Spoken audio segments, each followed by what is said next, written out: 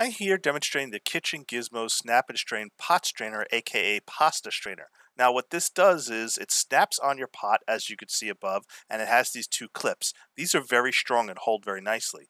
And it basically gives you a strainer that you can attach to your pot so that you don't have to use a separate colander or a separate strainer for your pasta.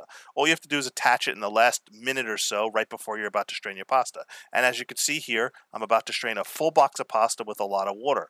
What I really like about this snap and strain is that it easily catches and traps the pasta thanks to that little kind of like hooked curve strainer section so that the pasta doesn't actually fall out. And you can see the pasta, this is a full pound of pasta that's being cooked. It doesn't push the clip off, it stays in place, it doesn't let the pasta noodles fall out. It works very well and it's effective. So if you're tired of dealing with a separate colander, you want something simpler, this will allow you to strain your pots, strain your soup, strain your pasta much easier. Just clip it on, start straining.